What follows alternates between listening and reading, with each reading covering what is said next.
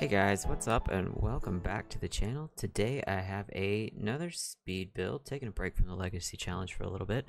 Not because someone dies in the second episode or anything weird like that. Not going to talk about it anymore. Anyway, it's Zane, obviously. Welcome back to my channel. Thank you for clicking on this video, hanging around, checking out this speed build. This one, as you can see, is actually for a shell challenge that I found on Instagram. It ends... By the time you see this, it will be the deadline. The deadline was the 31st of March. This is from, I believe it's Simmer K Hay on Instagram. It's Simmer K, and then Hay is H-A-I. I'll put a little hashtag down below, but they did a 1K shell challenge for reaching 1,000 followers on Instagram. So I figured I would give it a shot. Obviously, I'm recording this. It's the 30th of March. I posted the shell, well, my version of the shell last night, so I am right at the deadline. You know me, right there at the last minute doing my thing. But yeah, I've been trying to build lately, and it's just, I don't know, it hasn't been working. It has not been working. For the life of me, I can't get a shell that I like, and then I just kind of give up. So I figured I would go back to some of the shell challenges that I have saved. That's kind of what I use Newcrest for in like the little building file that I've got, like the building save I have, because it's just a giant blank neighborhood and I have not felt like populating it yet. So I just take a bunch of shell challenges. There's like an apartment shell challenge that I've got saved in there too, and I just throw them onto the random lots that are around the world. And whenever I get in a place like I am right now, where I just do not feel like actually making my own shell and then making the whole house and the outside and everything, I visit Newcrest and see what sort of shells there are hanging around in there that are still active challenges, because that's usually a bit of a problem for me. I'll find it on Instagram or Twitter or wherever and save it, and then by the time I come around to actually wanting to like mess with the shell challenge, it'll totally be over. But for this one, I went with it's mostly cats and dogs in seasons. I just wanted to do a little build. I tried to limit the packs. I think I ended up using several like game and stuff packs as well, so I think it's like 8 or 9 different packs in total, but most of the game and stuff packs, it's just a couple items here or there. For the most part, this is seasons and cats and dogs. And I did remember a trash can this time. I totally forgot that on the build challenge I did recently.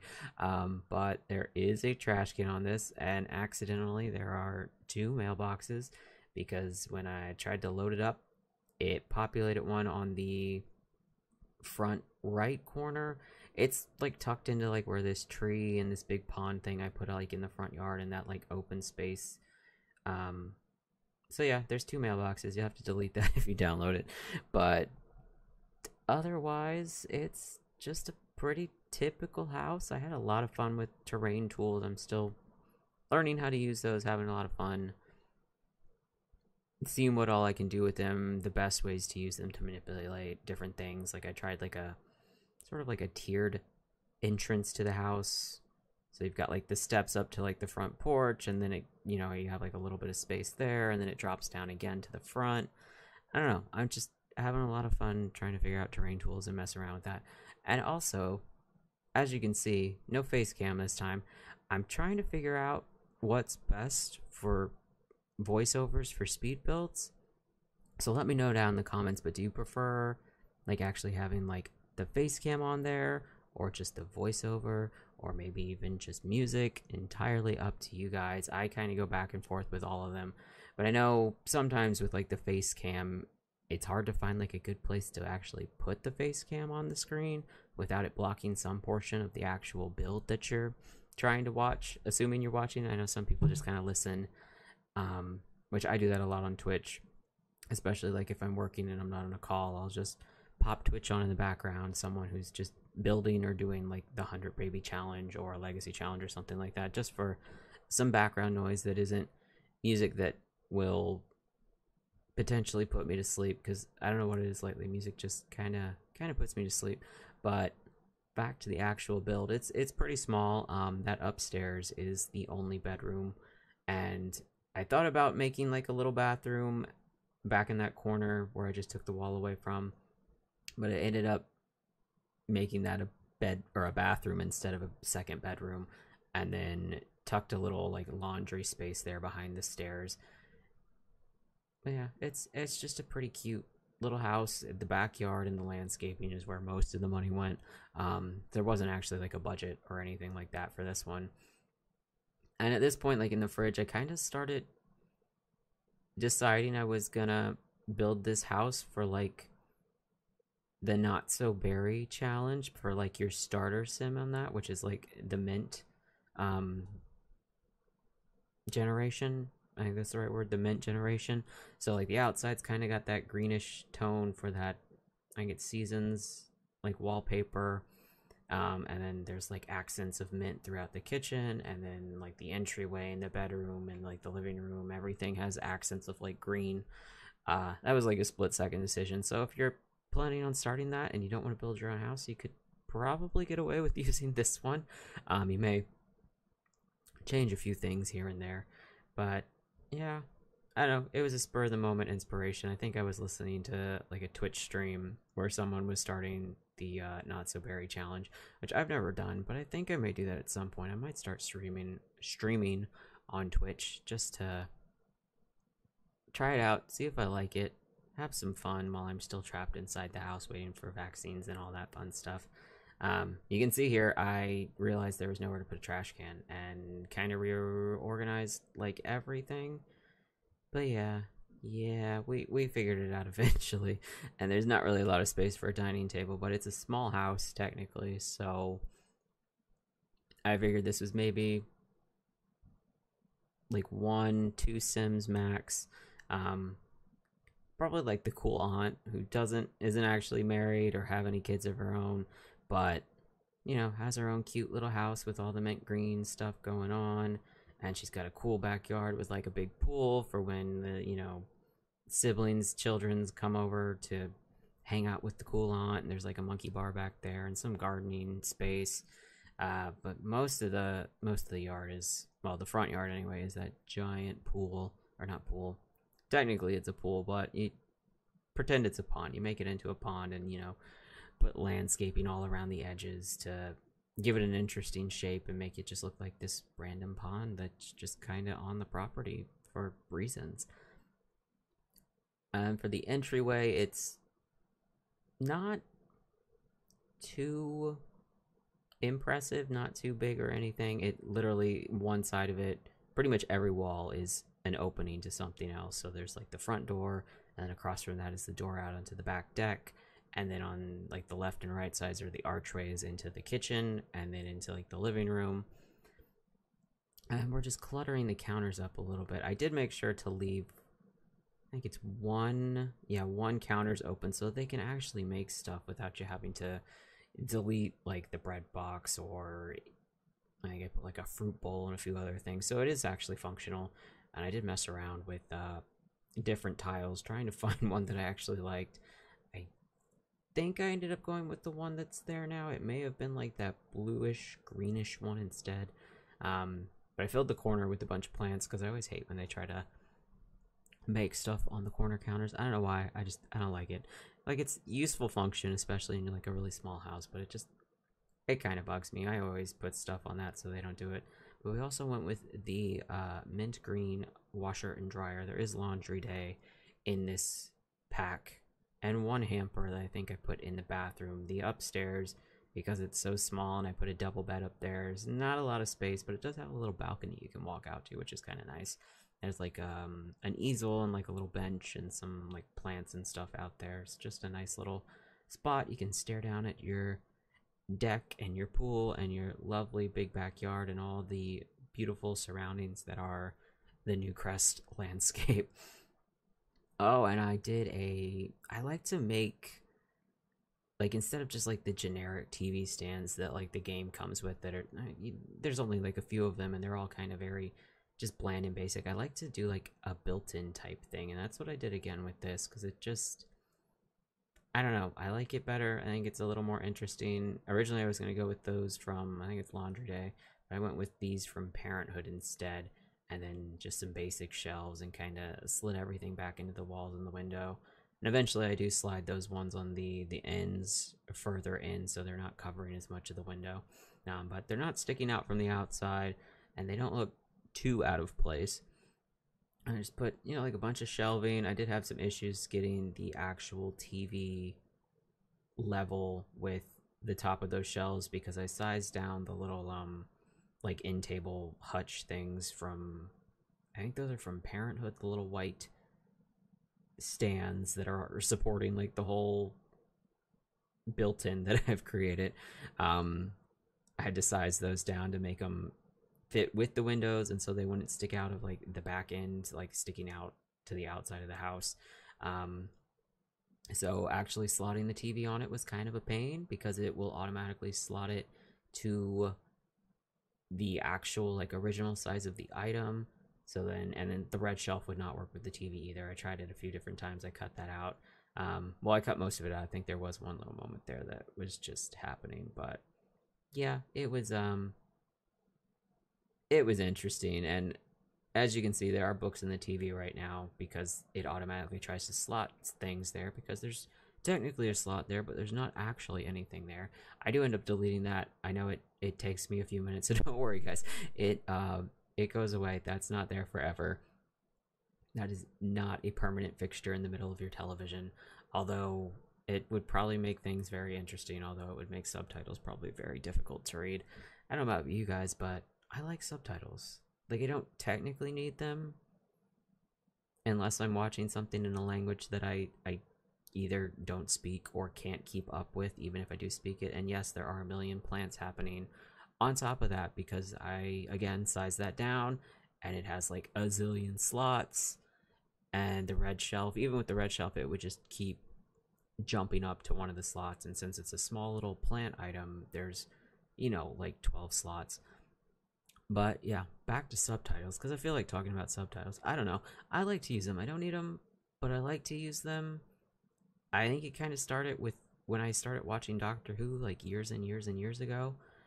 And I don't know, like I can understand British accents fairly well without any issues, especially I follow so many like Sims YouTubers that are British, Welsh, Scottish, Irish, that it's not hard to actually understand it once you get used to it. But I don't know. I think sometimes I just enjoy it to see the difference in the actual dialogue that's spoken versus the subtitles that show up on the screen.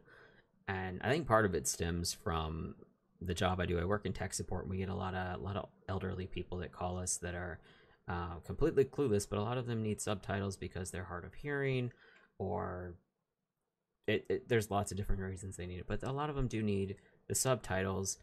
And it's weird how often the subtitles and the spoken dialogue don't match up. Like most of the time, if it doesn't match up, it's maybe like they cut out the word like or just, or maybe they sort of like rearranged the phrasing a little bit, like they built the subtitles off of like the script instead of what's actually being said. But other times it's just so out of left field. It's like complete opposite of what was said, or it's so, I don't know, the context can change so easily with what they put in the subtitles and what's actually being spoken.